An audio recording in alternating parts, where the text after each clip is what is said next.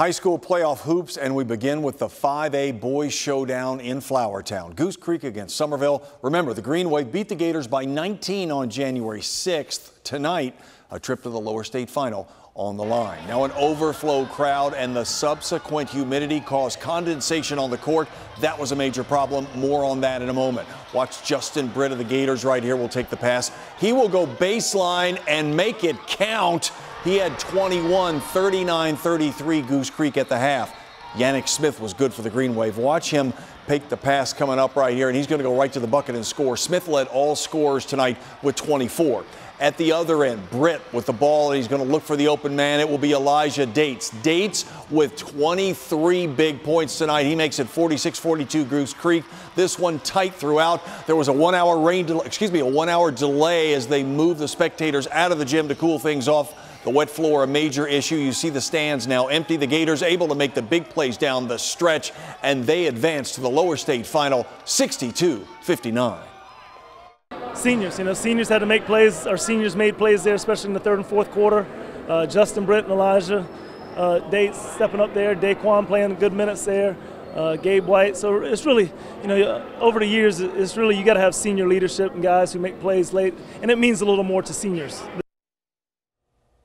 Now we'll circle back to more boys action in a moment. Two of the top girls teams in the state battled at Stratford this evening. The Knights hosting Somerville. And as we told you at 6, Kelly McNeil and Calvin Davis, longtime friends, going head-to-head tonight early on.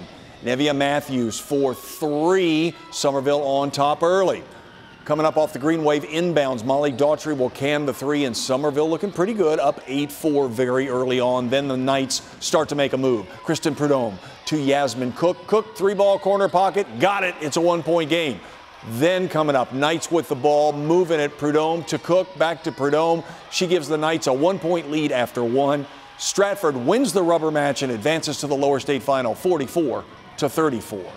In 2A boys action, the Oceanside Land Sharks hosting Mullins. This one started to get out of hand second quarter. Justin Coleman muscling his way inside for 2. Quentin Hollis's guys take it over at this point.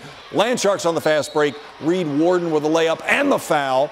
Then at the other end, Janelle Sindab converts for Mullins, but not much for the visitors on this night. All OCA from that second quarter on. Coming up, watch the double block right here by the Oceanside defenders, and that led to this, an easy layup at the other end by Travis Stickney. The route is on. Malachi Stevens coming up with the exclamation point, barreling through the lane for a one-hand slam. Let's take a nice slow-mo look at it, everybody. This is nice as Oceanside advances. I wish I could do that. 101-48 your final. We have 8 seniors that they're hungry and we want to win, so I think it was just all that. It just all came together, playing together, energy from the bench and on the court, and it all came together for the win. We just knew we had to do the little things the whole game. We just couldn't have the stupid turnovers, and we had a couple of those in the first half. Once we got going, we knew there was no going back. Our relentless defense, and again, when guys got tired, they gave it all. Another guy came in. Tonight was like 11 deep, so guys just gave it up and really locked in on defense. That was the key tonight.